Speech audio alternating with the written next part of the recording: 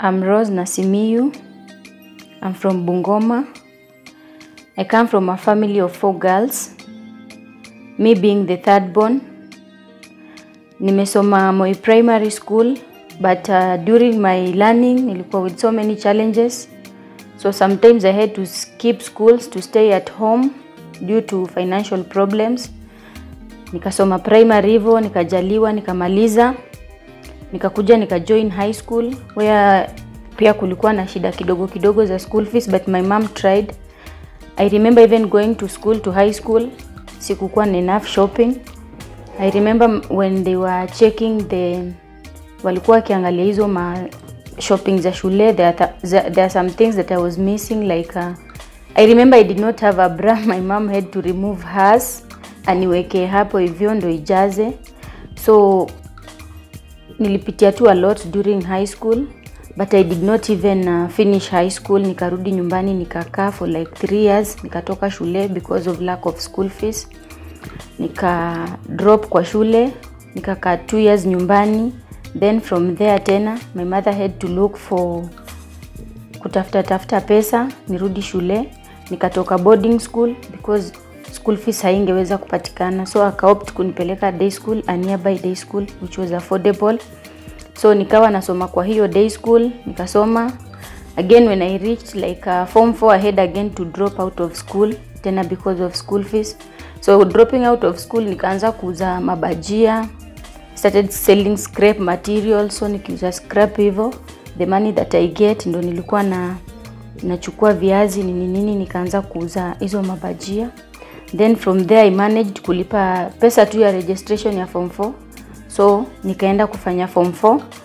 After hiyo story yote, I managed to get the grade that I got, which I'm grateful because it was not a joke. I went through a lot during that time. Nikamaliza shule, when nilimaliza nikarudi nyumbani. So I started staying with my mom. And then nikaanza kutafuta tu biashara tu hapa na pale because I really like unajua kustruggle kidogo ndo life yani ijipe at least, because my mother hakukuwa stable. So I tried nikapata tu biashara tudogo nikifanya tu promotion nini wakinilipa. So and they used to pay me, and we also had my younger sister mwenye pia alikuwa anasoma, and we had to support mom. So nikafika mahali I decided to try the other way. Nikasema well, let me try and get married because now life ilikuwa IGP. So in my mind nilikuwa nasema maybe getting married, maybe through my husband I will help my family, which did not work out because I got in the hands of a wrong man. So haiku work out. I had to go back home. That is after maybe some few months in staying with that man. Alikuwa very aggressive, alikuwa arrogant. So nikarudi nyumbani, we started hustling with my mom. Ukana mom because my mom anakaa tu hapo nje, just a shed, kuna tu tao tu hapo street Bungoma. She just hapo ndo kwenye anakaa. So I started sitting there with my mom sometimes, unajua kuhustle kidogo. Then from there mamangu akaanza kukuwa na shida ya macho. So ikabidi mimi sasa niko hapo hivyo kama breadwinner, and actually that time my dad was just at home. He was not okay, hakukuwa na kazi, sickly. So ikabidi nikuwe kama breadwinner. And then for my sisters, they are also just there. Sasa kwa familia yetu I'm like mimi ndo ule mtu mwenye go get. I just like nijaribu hii. So I decided, nikasema now my mom is sick and they needed 5,000 shillings for her operation. Shida ya macho, alikuwa na kitu imemfuria kwa macho, so they needed 5,000 for the operation. So kutafuta 5,000 actually even kwa relatives, we did not get the money. Tukajaribu kutafuta, we did not get the money, and my mother was actually sick. Literally my mother was going blind due to 5,000. So I said 5,000 too when my mother is suffering, I cannot take it, let me try. So I went on Facebook, nika post, and someone reached out. The man, I don't know him, but he was a doctor. So he reached out akaniambia, I've seen you kenye umeandika, and I'm really going to help you. Nikamwambia ni sawa, I've felt it. So he reached out na akanitumia 3,000. I tried to go to the hospital, nikasema I've got 3,000 wasaidie mamangu, but unfortunately they refused. Walisema mpaka amount ikuwe yote. So now again I had to start looking for the 2,000 shillings, but I could not find the 2,000 shillings. So it led me again to go back to that violent man that was my husband now at that time when tuliachana. I went there. So kuenda huko, I really wanted help because sikuwa na mtu mwingine wa kusaidia. When I tried to reach relatives, kila mtu alikuwa ananiambia at that moment pia they are going through their own, they have a lot. So I tried to understand, na venye nilirudi kwa mwanaume, I knew I'm going back because of my mom. I needed help and he was the only person who could help me at that time. So nilienda huko hivyo na ile, najua ile hopes za atanisaidia, but hakunisaidia. Okay, he tried but hakunisaidia. So nikasema I will not keep on bothering him because sasa as it is hatanisaidia. So I had to look for another way. And that time actually nikiwa huko pia nilikuwa najaribu pia hustle huku na huku. So I tried to reach some friends, nikajaribu kureach watu. Nikaambiwa the only way nifanye nini ni travel, because ukireach kila mtu anakuambia try and go to Saudi Arabia, try and travel. Sasa nikaona tu itabidi nijitume. So I went to talk to the man, nikamwambia me I think I want to travel. Kaniuliza to where? Nikamwambia they reach a point in life whereby you just have to sacrifice everything because of your family. And in this story here ni mamangu ndo ako involved, and actually she's literally going blind because my mother could not even see. Usa ilikuwa inatoka kwa macho yote and I could not take it. To me it was so hard to take it. This is a woman who has really struggled. She gave her all just to see me nimesoma. Sasa saizi imefika time ya mimi kumsaidia, and I'm like it's really draining me, siwezi msaidia. Because for us kids sisi usema wazazi wa play role ya kutusaidia, kutusomesha, and then when you grow up we have to help them. But for me it was a different case because things never worked out for me. So nikakaa chini tu siku moja, just me myself, nikajiita tu meeting, nikasema what do I do?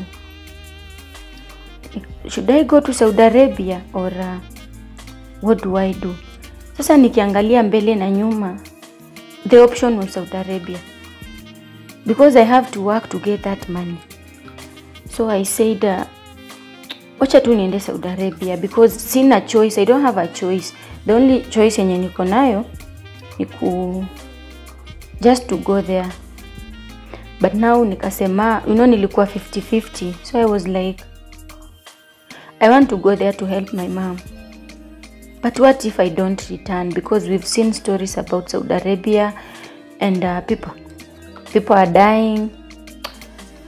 So nikasema tu let me just try and go. I try my luck. So I went and talked to the man venye nimewambia. Akaniambia, at first he was hesitant. Aliniambia just be patient, we'll look for the money. But now this money is not coming. And the woman my mother is really in pain. Siwezi hata muangalia hivi. So nikaenda nikaongea na mom with my dad, nikamwambia me have made a decision and my decision is to go to Saudi Arabia. Hawakukuwa na ile kukataa because the situation at home was getting worse every day. So hawangekataa. So my mom just told me, because you are going and you want to treat me, I'll let you go. My dad told me people go there and they come back. You go and try. So nikaanza preparation. And then now the man is still ananiambia hapana, don't go, I don't want you to go, the money nitajaribu nipate. But now okay, anajaribu venye anaweza, but now the money is not coming. And me when I see my mother, I'm like I'm the kid, I need to help her because ana mtu mwingine wa kumsaidia. At long last nika convince mwanaume, but nikamwambia I've changed my mind, siendi Saudi Arabia, I'm going to to Dubai so that he could allow me to go. So when nilimwambia ni Dubai, that's when he said it's okay. Kama ni Dubai, it's okay. But kama ni Saudi Arabia, hapana. I'm worried unaweza enda huko na usirudi uwawe the way we see stories on TV. So nikaanza process, nikamaliza, nikakuja nikakaa, nikangoja visa itoke because I had my passport. Juu kuna wakati tena nilitaka kuenda but sikuenda, so I had my passport. So nikapigiwa simu wakati fulani niende training. Sasa hiyo time ilikuwa imefika kuenda Saudi Arabia. Nikatoka nikakuja Nairobi, staying with my sister in Nairobi, nikingoja sasa kuenda training because I had to come a little bit early ndo nijiprepare. So time ya training ikafika, I went to the training, nikamaliza training. Just after training you have to go back home tena ungoje uitwe. So I had to go back home again, but sasa sikuenda kwa mwanaume because for him anajua Dubai there is no training, only Saudi Arabia kuna training, na sikutaka kumuonyesha ati nimetoka training juu nilikuwa already nimemwambia I'm going to Dubai. I had to lie, venye nimekuambia I had to lie so that he could give me that permission to go. So after training I went back home, nikakaa sasa na ngoja visa itolewe, and then corona ikaingia. Sasa venye corona iliingia, now everything imegwama. There's nothing that I can do. Now I cannot help my mom and I cannot go to Saudi Arabia because corona imehit.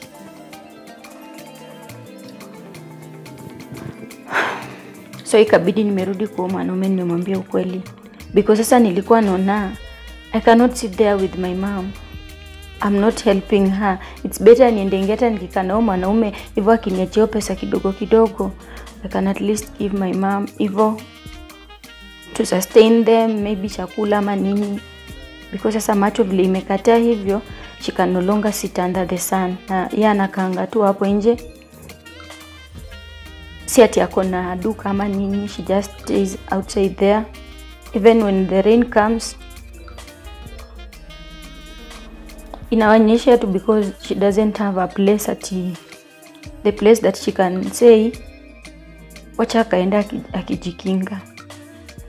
So I used to wait, the man gives me something, akinipatia hivyo kama ni 50 bob ama ni nini, I just go and I give my mom. Namwambia tu nimepata hii, and at the same time they live in a rental house and the rent is supposed to be paid because we have just been living there for so long.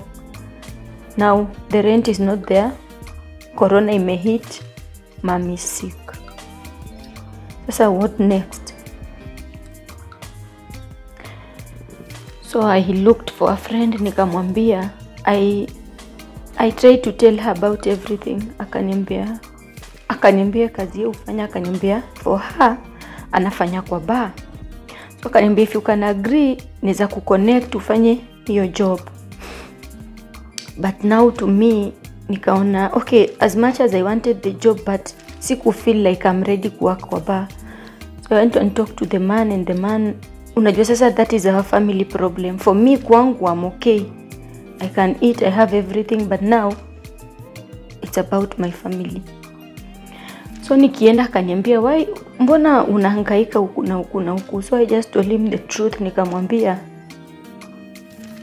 home huko, actually if you don't give me the 50 shillings that you always give me, that means my mother atalala njaa. So that's why ndakanuliza pesa yenye mimi kuachia wewe upelekea mom. Nikamwambia hey, I have to take to my mom because she cannot see, and now macho imekataa kabisa, and now she's the breadwinner na hizi enda kukajua. My father is also in the house very sick. Now I'm just there, na sasa kila mtu ananiangalia tu. I remember one day my mom, sasa life imekataa kabisa, I could not also even get that money from the man ya kuwa sustain mpaka rent. So my mother went, I think hata hakuenda because she could not even see clearly. I think kuna mtu alikuja akamconnect with someone who gives loans. Wakampatia Shailo, wakampatia 4,000 and she was supposed to pay. so akalipa rent. Na sasa unajua inafaa alipe hiyo loan. Now who will pay the loan? She's not working. Now it's me. So one day I was in the house, nikapigiwa simu. And I was told Shailoko amekuja ametoa mamako nje, amemkalisha huko nje na maskari. So I had to run, nikaenda niangalie what is happening. On reaching there, sincerely nikapata my mom ametolewa kwa nyumba, amewekwa nje na my dad na my young sister. So these people wants to lock the door. Sasa nikaenda, I tried to talk to them, nikaambia just give her time, I'll pay the money. Wakaniambia tuandikishane how much I will pay na nitalipa aje. So me just told them, just give me 1 month, msisumbue mamangu. Just give me 1 month, I'm the one who will pay the money. They gave me 1 month. Sasa actually after that 1 month, I didn't have even that money. Sikukuwa na hiyo pesa. Now again they came. Sasa kukuja they carried because my mom hana TV, so hana kitu ya maana hivyo kwa nyumba. So akikuja akaambia mamangu atoe curtains, atoe was it mattress, kitanda, so that they take and they go and sell.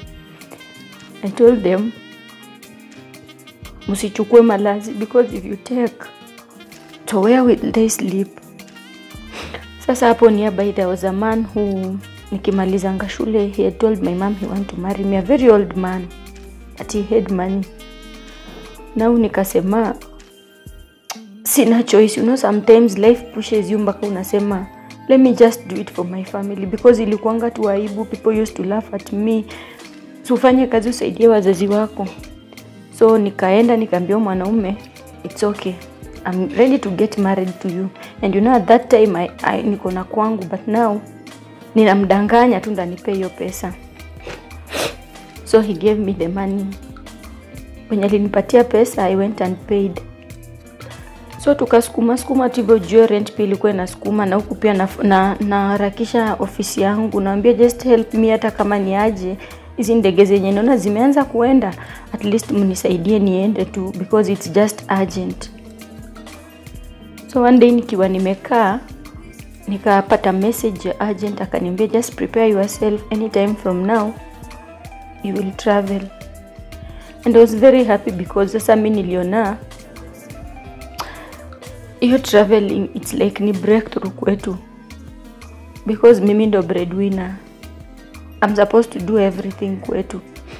Na si ati because wananieka nifanye, because nikiangalia mbele na nyuma, you see wewe ule mtoto mwenyani wazazi wanategemea, they see like they have a kid who has a bright future, even if you have nothing. But my parents believed in me so much. Yani hata in case of anything, my mom could just say waniulize mimi, because she really believed in me. The fact that si hukuwa na kitu, she could see hata sina pesa, but she believed in me, being her third born. So ikafika wakati wa kwenda Saudi Arabia. Sasa nimeambiwa niende sasa Nairobi, nirudi Nairobi. So I prepared myself, and I remember I told my mom and my dad. My mom told me, enda tu, Mungu atakusaidia, I don't want to say anything else, people go there. Enda, just poenda, I'm going to become blind, hakuna mtu mwenye anaenda kunisaidia, I'm giving you my blessings, just go, Mungu atakuwa na wewe. So I went, nikaambia yule mwanaume visa ya Dubai imetoka, naenda. So nikaenda Nairobi, I traveled. Nikakuja tena kufika Nairobi, nikaenda kupimwa COVID. Nikapatikana niko na COVID. Wakaniletea results, niko na COVID, so I could not travel. Sasa nikasema sasa hii sirudi Bungoma, let me stay with my sister. So nikaanza kuishi na sister yangu. After like 1 week, juu ofisi waliniambia what to do, ni kunywe ndimu, asali nini. So nikaanza kukunywa hizo concoction. Luckily, because I was so prayerful, nilikuwa tunaambia God, I don't know why these obstacles are coming, but I really need to help my mom. So mimi nisaidie tu, I travel. So after 1 week I think hivi nikapigiwa simu ofisi wakaniambia come we do a test. Junao nilikuwa nimepewa madawa na everything. Na I went na actually nikapatikana niko negative, so I was to travel the following day. So nikaanza preparations, I traveled. On traveling, nikafika vizuri. I went to the office. My boss came and akanipick. Na tukaenda mpaka kwake. And he was a good man. Juu tukienda hivyo alinipitishia supermarket, I did my shopping. Nikatoka, tukaenda na yeye. But reaching kwake, nikapata bibi yake kwa mlango, but she did not greet me. But unajua me before niingie kwa hiyo nyumba, I just told God one thing. I have not entered this house. I've never been to Saudi Arabia. There are so many stories.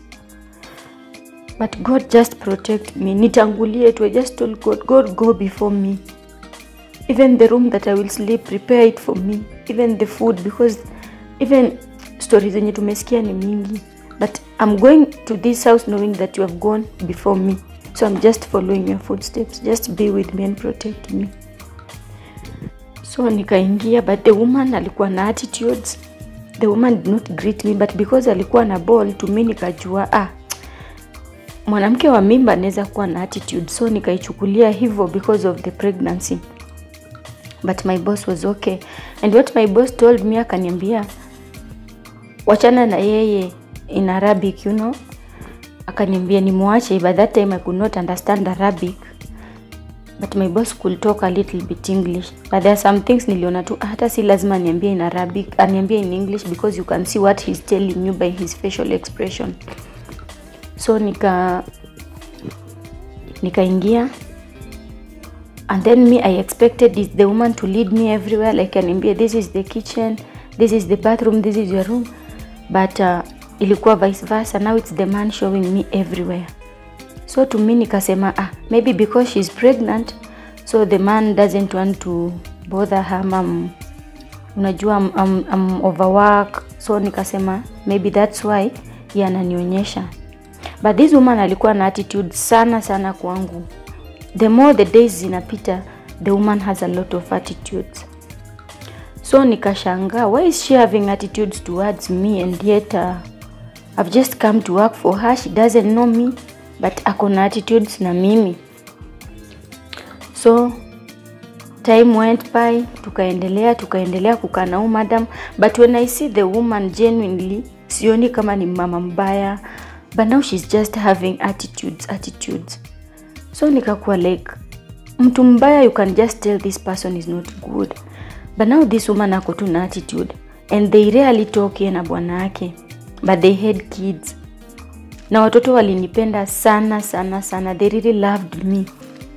Even they could just come sometimes, wanatoroka mamao, they come to sleep with me. So one day nikasikia boss anapiga bibi yake. That was after maybe 3 months. Nikasikia, and actually before that, wacha nirudi nyuma kidogo. Venye tuliingia kwa nyumba, nikaambia boss wangu, I need a favor from you. I could not stay ningoje at end month. Ilikuwa inanikula sana story ya mamangu. So I told my boss, I need a favor from you. Akaniuliza which favor, because he could talk English. So nikamwambia, I just told him the truth. I told him my mother is sick and she needs urgent treatment. So my boss gave me my salary that day na sijaanza kazi. So I just said it's God, because akakubali akantumia hiyo salary nyumbani. Venye alituma, my mother went to the hospital, akafanywa operation. Ikaisha hivyo. Sasa stress ya macho ya madhe, though it's still there, but ilisha. I was told enough a good treatment. But sasa hiyo wakati hata singe raise hiyo pesa yenye walisema good treatment. Nilisema if they can treat her using that money na kuepoa kidogo, at least imshikilie, it's good. So at least wakamtibu, akapewa macho 4. akaanza tena kuenda kwa kazi yake hiyo. So as I was saying, now after 3 months I had my madam crying. So venye alikuwa analia, so I was concerned so much. Nikakuwa like, but why is she crying? But at the same time nilikuwa na uoga because of the way she was treating me. So nikaenda nikataka kujua sana. I was so curious because I thought juu ni mwanamke ako na mimba, anything can happen or anything could have happened. So I went there and I checked up on her very quickly because nilijua maybe amepata shida, only to find out the man was beating her. So mimi sikuwa nimejua, unajua kila nyumba iko na sheria yake, but me I did not know. So I tried to tell my boss, don't beat her. So there and there my boss warned me, akaniambia next time when I'm beating her, don't ever come close here. So nikaingiza ile uoga. Sasa nikajua amenikataza, but the beating continued like almost like every 2 days unasikia amemchapa. So nikaanza ku join the dots, nikasema could it be the woman is frustrated because of the treatment of the man, that's why ananitreat hivi ama nini, because sikupenda kwake. The woman was good, you can tell she's good, but now there's something, kuna vitu yani behind the camera, behind the curtain, so there are things that are happening. Sasa venye alimpiga hivyo ndo nikajua there's something, things are not okay, because I don't expect any man to beat a pregnant woman. Even if it's not a pregnant woman, I don't expect, in fact sikujua hata in Arab huko anaweza piga ati mwanaume apige bibi yake. So it continued, and then one day nilikuwa nimelala, nikasikia mtu analilia kwa mlango ya room yangu. Nikatoka nikafungua mlango, only to see my madam sleeping there na analia, and she was bleeding. And you know, because bado nilikuwa na ile uoga, because she was not talking to me, nilikuwa like neza mshika iniletee shida, wafikirie maybe I'm the one nimemfanyia hivyo, anaweza nigeuzia. That time nilijua tu ni mbaya, anaweza nigeuzia. So nilisimama distance na nikamuuliza, can I help you, naweza kukusaidia? She just nodded the head na akaninulia mkono. So actually she wanted me to help her stand up. So akasimama, na yeye hakuanielewa English, she could not understand English. Sasa venye alisimama hivyo, mimi nikamshikilia tu nikamweka hapo kwa room yangu, kulikuwa na kiti she sat, but she was bleeding so badly. So me I called the boss, nikamwambia, your wife is really bleeding, and me unajua I'm only a house girl, I don't know what to do, because she's pregnant and she's bleeding, it's a bad sign. Akanijibu akaniambia, next time hata akufe do not tell me, usijaribu kuniambia, wachana na yetu wa bleed. So yeye kaniraise eyebrows. I was like, but why should you leave your pregnant woman bleeding na hata hauko, hata haikuhusu? Now that is when this woman started talking to me, na akaniambia he always beats me. So she was talking in Arabic but anaweka signs, and then pia nilikuwa nimekaa, so I could understand a little bit of Arabic. So I could hear akiniambia ananipiganga, si mara ya kwanza ananipiganga. So nikamwambia, na what do we do and now you are bleeding, tutafanya aje? So nikachukua simu yake nikamwambia, nionyeshe basi namba ya mamako or you better call your mother. Akanipatia namba, and that time I just knew she's the mother. So when sijui Arabic na ule ni mama, but alikuwa anaonekana ni mtu mwenye anapenda sana WhatsApp, huyo mnyanya. So I texted her na nika translate into Arabic. Nikamwambia, your girl is bleeding and she's bleeding so badly. Hakunijibu, aliniambia tu hakunijibu. So she kept quiet. Nikaletea msichana simu, nikamwambia I think she's on the way coming, ni kama message imemshtua. Akaniambia I don't think she will come. So I said, but kwa nini asikuje, and she's your mother? Hakuna mama mwenye anaweza sikia mtoto wake ako na mimba na ana bleed na akose kukuja. So hakukuja, na bwana hakuji. Now nimebaki, what do I do? I'm the only person to help her. Me what I did, nika Google. I googled, natafuta namba ya ambulance. So nikapata namba ya ambulance and I called them. I told them there's an emergency. Ambulance came and carried the woman.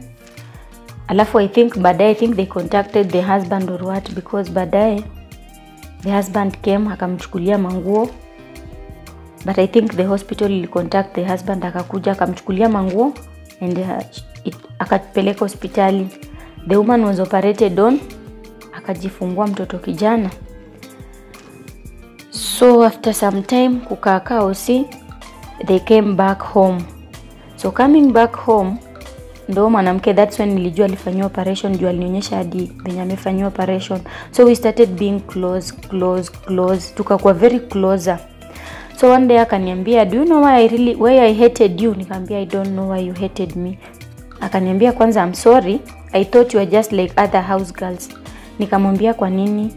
She told me those are just the people wenye unajua sasa wanaona bwanangu anawa favor, he beats me and they don't care, yani hawana ile roho.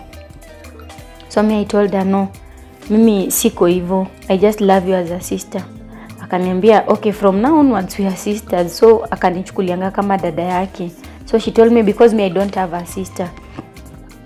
That's why nikamuuliza, and why did you call your mother? Tulitext mamako na hadi saa hii amesikia una bleed, umeenda hospitali, umefanywa operation, haukuji, bwanako anakupiga. Even after giving birth, the husband continued beating the woman. Na hiyo CS yake tu alikuwa anamtandika tu. Sasa I'm concerned still, mbona mamako hareact na hakuji? Only the woman to tell me, this is my home, hapa ndo kwetu. Nikamwambia sawa, ni kwenyu, but at least let your mother come hata akuone.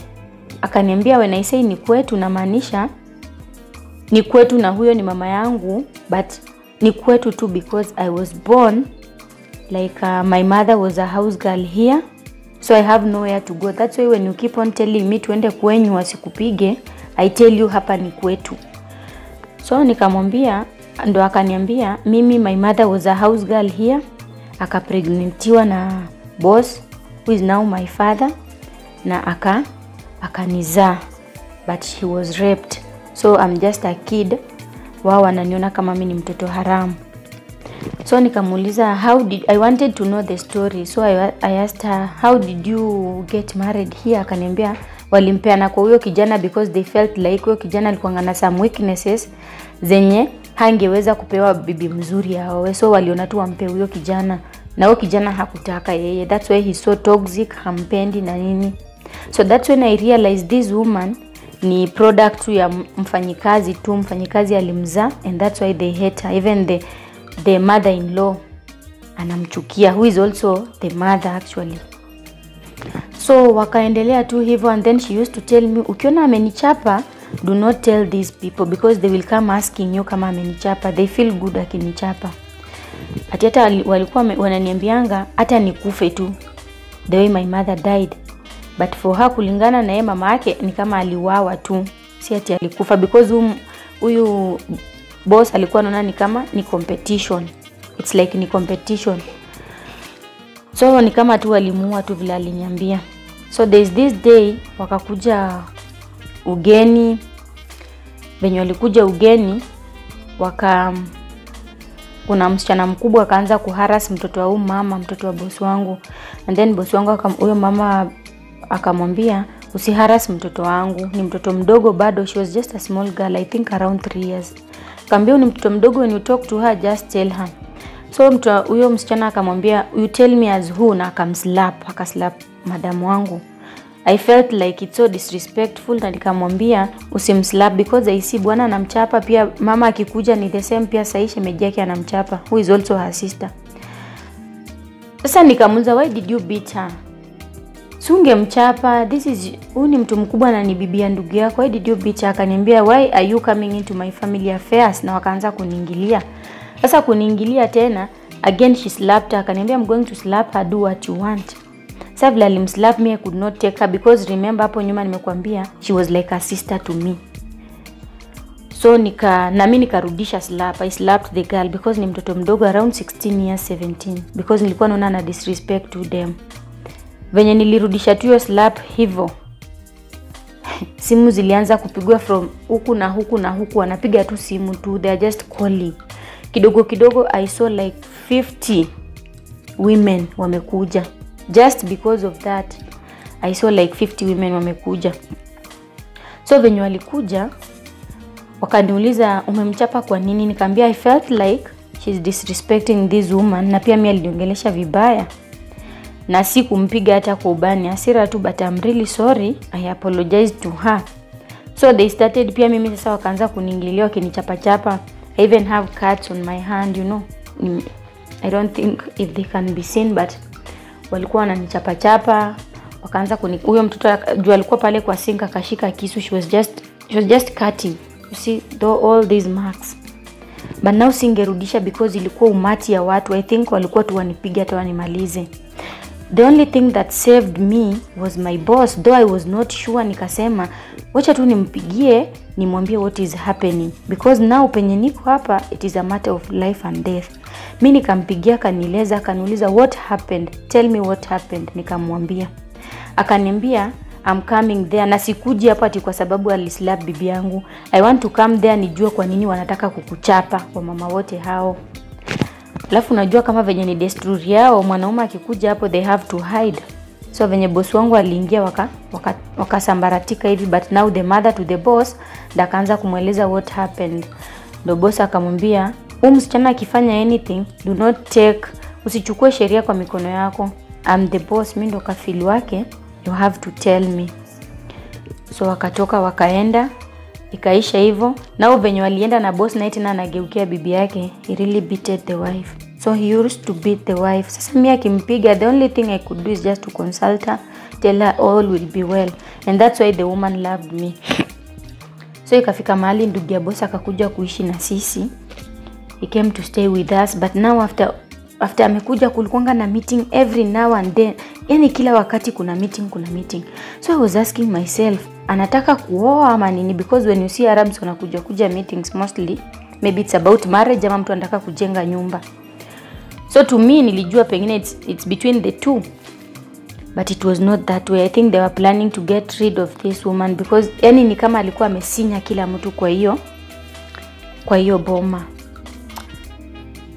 So one day nilikuwa nafua manguo. Sasa nikifua manguo, madam wangu akakuja kanisaidia because we were close like this.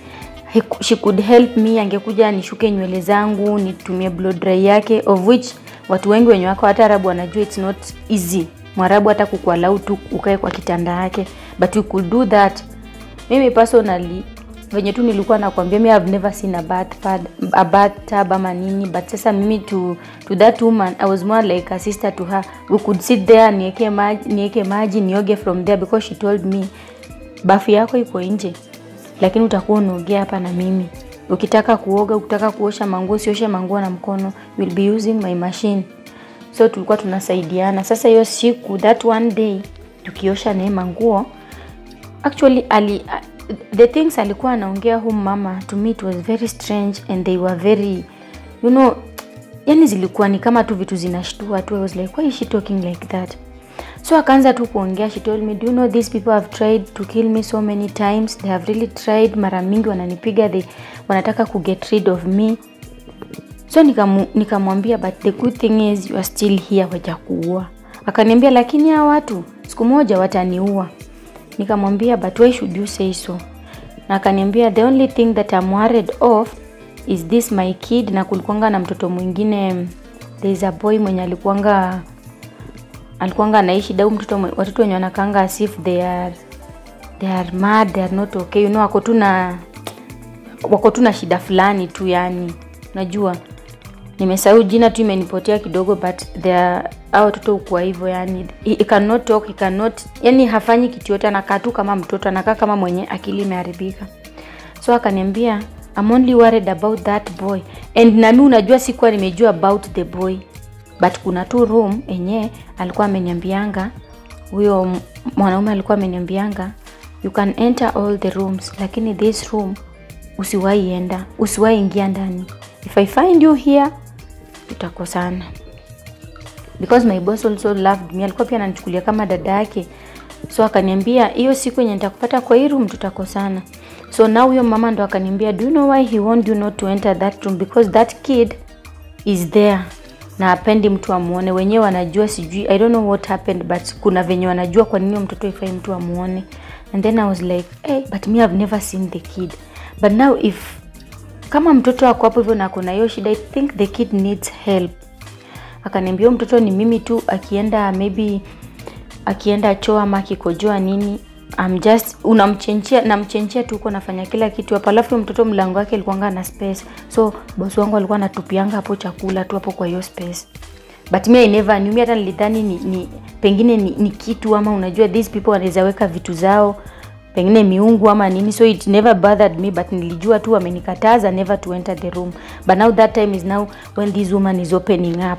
Sasa ananiambia, so from there akanipatia mtoto because alikuwa amefanyiwa CS. Sasa venye alikuwa amefanyiwa CS, and in fact hata before that, because mama alikuwa kuna wakati fulani mbaba alimpiganga CS hiyo kidonde ikararuka. I think iliraruka kabisa. Sasa you could see just damu inatoka, and then inafaa sasa ishonwe. But now after mwanaume venye alimpiga hiyo time, he left, akatoka akaenda. And now juu mimi alishanikatazanga, akaniambia whenever you see anything do not tell me, ama usijaribu kusaidia huyu mama. But as a human, and unajua ile utu yenye nilikuwa nayo ndani yangu, and this is now my sister, I could not take it. So mimi nikaambia mama, because he has gone, nataki to involve. And that time I remember nilikuwa na salary yangu ya like 3 months. Juu nilikuwa nimwambia landlord tulikuwa na deni kubwa, so nilikuwa najaribu kumwekea hizo pesa. And then I also wanted to start sending my mom tu pesa kama mzuri tu hivi kidogo, anze kudeposit mahali atafute. So me I preferred nikae na hiyo pesa nichange ifike kitu kama pengine 6000 ya Saudi, and then I send my mom.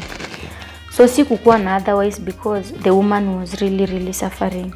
I just said I will give you my money, you go with it to the hospital ukatibiwe.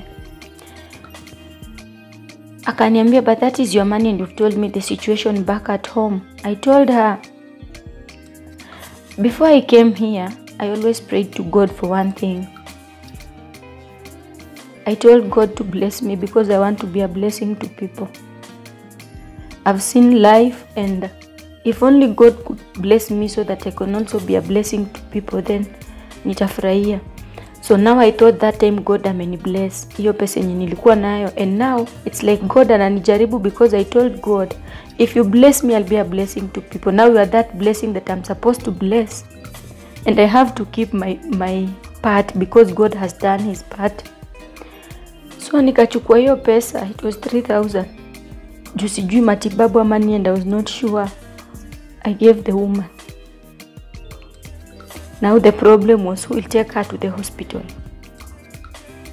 because the man had even warned us why toka kwa hiyo nyumba, but they had a driver alikuwa Muhindi. So mimi nikaongea na huyo driver, because pia tulikuwa tunaongea nikitaka vitu na mtuma. I talked to him na akaniambia, because you are putting me in danger, you will give me 1000 Saudian Riyal. Because I really wanted this woman to be treated, nikaambia mwanamke ampe 1000, tuende na 1000 hospitali. So we went. Tukaenda na huyo mama. In fact they asked about the husband and the card, because hao wako na cards. So nikaambia tu daktari, we don't know where the man has gone, the phone is off. We gave him the wrong number. Daktari alitaka number but tulimpatia wrong number, so hata kupiga simu haingii. So mimi nikasema you can just treat her with cash turudi nyumbani. So wakamshona, wakamtreat, and then the woman had also some infection, because being in that situation the man could have sex with her through kupitia nyuma huko. So alikuwa ni kama alipata pia some infections which was severe. So wakampea madawa, wakamtibu, and we remained with some money. Tukarudi nazo, tukaenda tukapita supermarket, tukafanya some shoppings, vitu zenye tulikuwa tunahitaji mimi na yeye, and then we went home. So ndo nilikuwa naambia hapo hivyo penye huyo mama alikuwa na where she was we were washing with her. You know, I had to go back a little because nilikuwa nimesahau kuguzia hiyo story. So tukafua tukamaliza. So the woman was telling me, they was telling you, alikuwa ananiambia one day these people will kill her, and that was around ilikuwa around saa 4 hivi saa 5.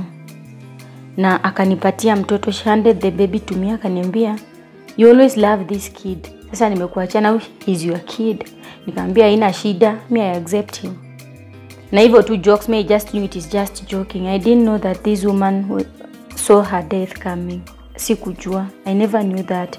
I never knew that was the last time that I will talk to that woman, because to me she was just more than a sister. So nikachukua mtoto as usual, because sasa venye sasa kuna hiyo kidonda, she could just go and sleep. Akishalala hivi mimi naenda tunatoa tu matiti, mimi naekea mtoto ananyonya. So that was me na yeye, tulikuwa tumezoeana hivyo, simwamushi, natoa tu na mwekea mtoto ananyonya kama amelala. So nikachukua mtoto nikaenda na yeye. The woman went to the room, akaniambia nataka kulala kidogo, I'm not feeling well. Nikamwambia it's okay. And that day nakumbuka huyo ndugu ya baba was just around, and my boss was also just there. Alikuwa tu around hapo, but sasa alikuwa anatoka akirudi. So mtoto after kitu kama one hour hivi, the kid now started crying. Nikajua anataka kunyonya. Nikasema let me take the kid anyonye. As usual tu, juu nimezoea tu, mimi nendanga natoa matiti naekea mtoto ananyonya. Na mama venye ameniambia feel vizuri, nilisema let me not strain her, wacha tu nifanye venye mimi hufanya. So when I was taking the kid to the room, I saw something unusual. Nikaona ndugu ya baba, kwanza nilisikia stairs, baba alikuwa anateremka. So baadaye sasa nikakuja hivi unapeleka mtoto kwa room, macho yangu ikagongana na ndugu ya baba na anatoka kwa hiyo room. So I was like, but hata hauko allowed kuonana na huyu shemeji yako. What could he be going? Atakuwa ametoka kufanya nini kwa hii room? So nikakuwa na questions mingi sana. Nikajiuliza, mama ameenda kulala. I can see my boss anatoka juu anaenda chini. Juu room yangu ilikuwa mbali kidogo na ya boss wangu. So akateremka stairs na huyu pia. Sasa huyu ndugu yake ndo macho yangu na yake iligongana hivi akitoka kwa room. But you could tell all is not well. Lakini sasa singeweka mkono yangu ama ningesema ati ni hii na hii. I didn't want even to think about anything. Hata kukufa ama nini ya huyo mama haikuni hit. So mimi nikaingia kwa room. At that time actually I entered the room, because huyu alikuwa anateremka. As usual nikatoa matiti ya mama nikaekea mtoto, but now she was looking the other side na amejifunika design nyingine yenye ajifunikangi. Uso amefunika na ameangalia hii side, and then I was like unajua haikuwa imeni hit at she's dead. So mimi nilijua tu she's sleeping. Sasa mtoto ananyonya but analia. So kitu ikaniambia tutoka kwa hii room kwanza. So nikabeba mtoto nikatoka network ilia. Little did I know that huyu mbaba aliniacha niingia kwa room akijua bado niko kwa room. So kubeba mtoto venye nilimtoa hapo akilia, the man called me. Sasa ndugu ya boss akamza, mtoto analia nini? Si nimekuacha kama unapelekea mama yake aenda anyonye. Nikasema lakini mama yake amelala hajaamuka. Akaniambia ni sawa, rudisha mtoto kwa hiyo room, mama yake amsha mama yake. Nikamwambia it's okay, nitaenda. But now before I went, my boss texted me. Akaniambia usiende kwa hiyo room. Don't go to that room. Na kama uko huko, toka tu huko saa hii. Sasa venye aliniambia hivyo, definitely mimi nitafuata mambo ya boss wangu, because for me my boss was my big brother. I even used to call him bro tukijokiana hivyo, because my boss alikuwa mtu open sana na mimi na alinipenda, and he used to call me sister. So akaniambia don't enter that room. Na kama uko kwa hiyo room, toka kwa hiyo room. It sounded weird kidogo, but nikasema he has a reason. But now huyu ananiambia mtoto anawapigia kelele nimpeleke kwa room. But now my boss is telling me don't enter the room. Sasa mimi nikafuata ya mwajiri wangu definitely. So sikuenda kwa room.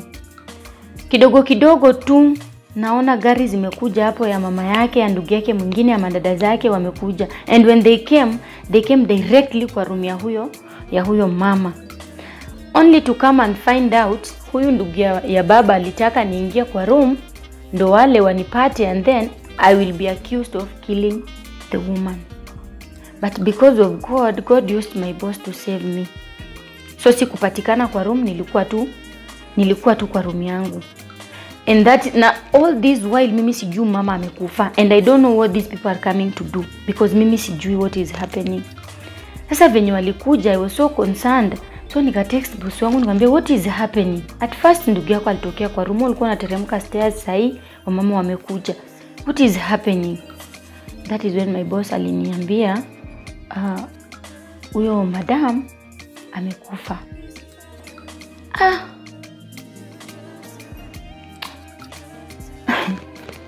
No, because this is someone, this is my sister. Mi usema this is my sister. So amekufa aje? But we have been here with her. Amekufa aje? Kaniambia she's dead. Aje, amekufa aje?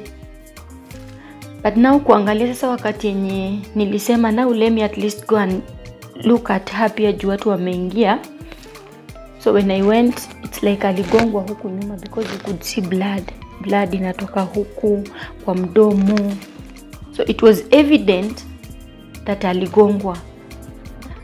Alafu ukiangalia huyo ndugu ya boss wangu alikuwa na tule tu, unajua kuna kungana tule tu blood stain hivi tudogo zilikuwa kwa kanzu yake, but it's like he didn't notice.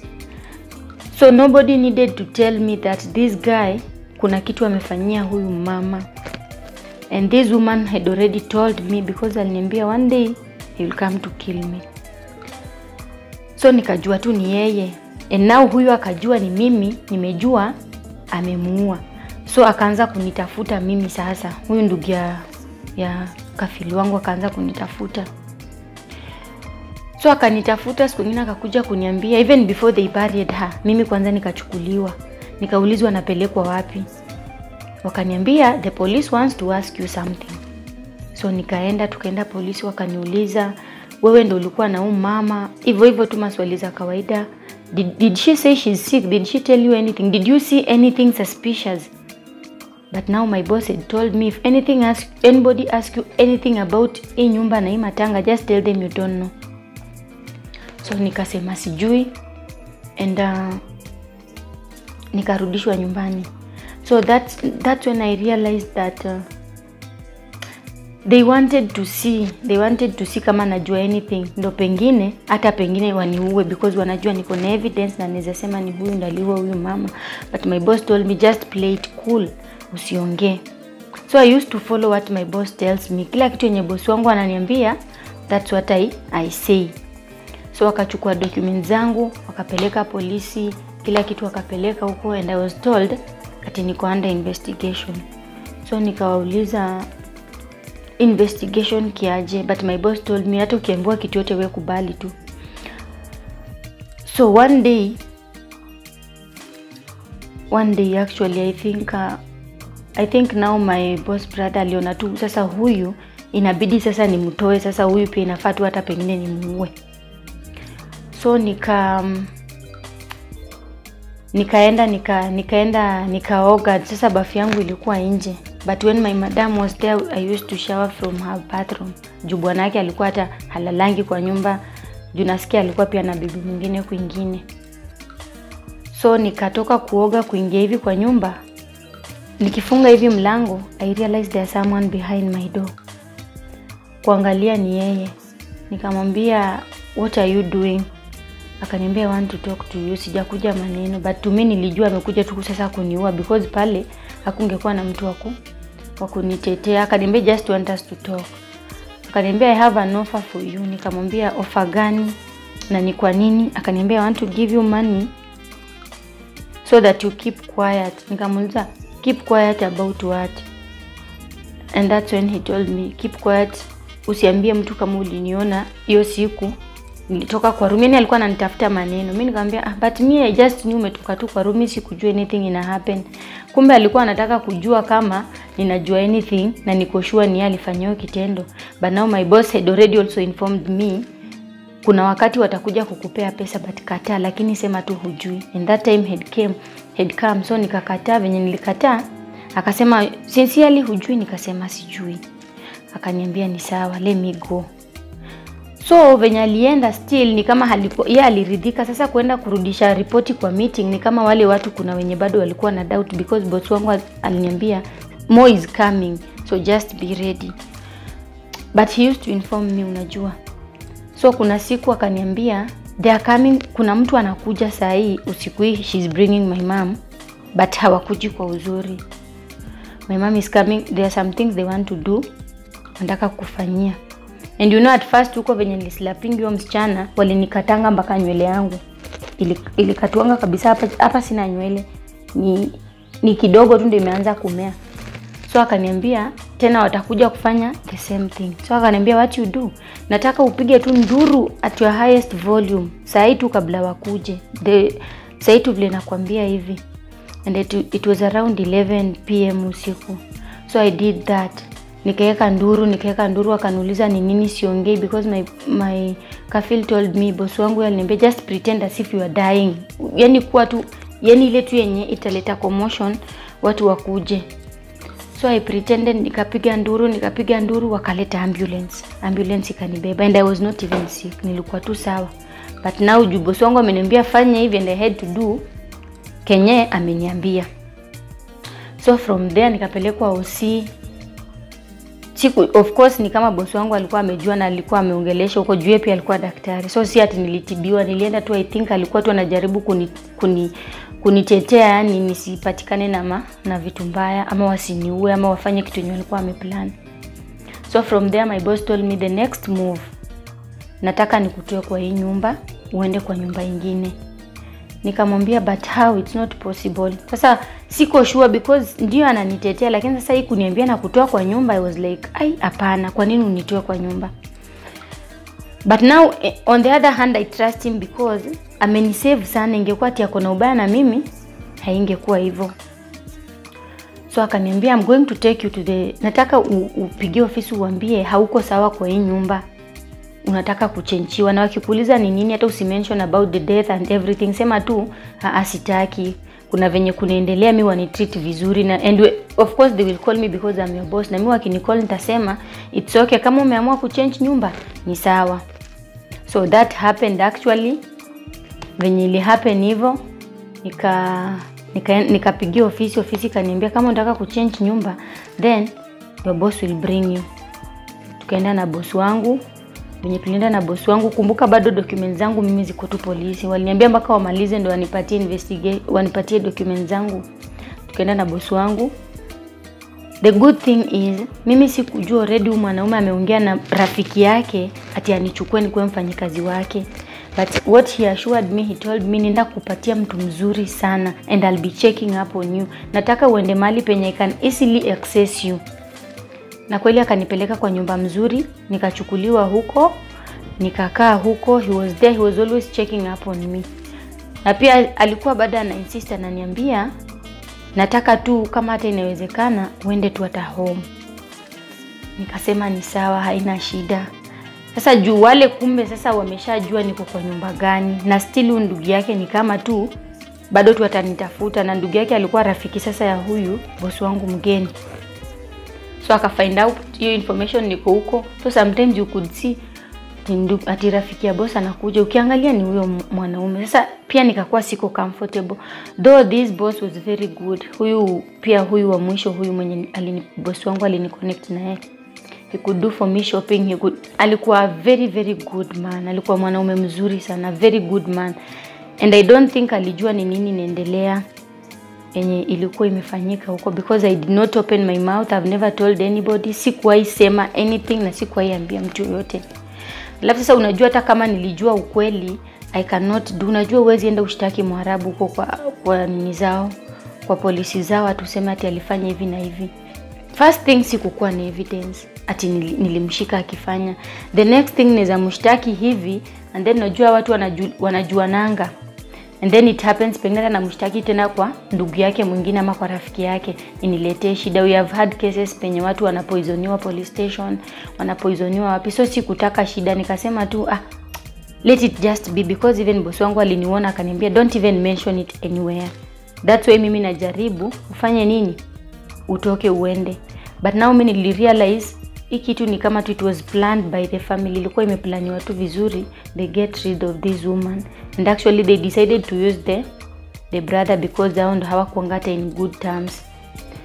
So nikakaa kwa hii nyumba mpya, nimekaa I stayed there for like 6 months, nimekaa. Now hule boss wangu mwingine akaniambia, now we have to do something, rudi nyumbani, nimepata documents zako, because nilikuwa nikuje but now documents zangu hakuna.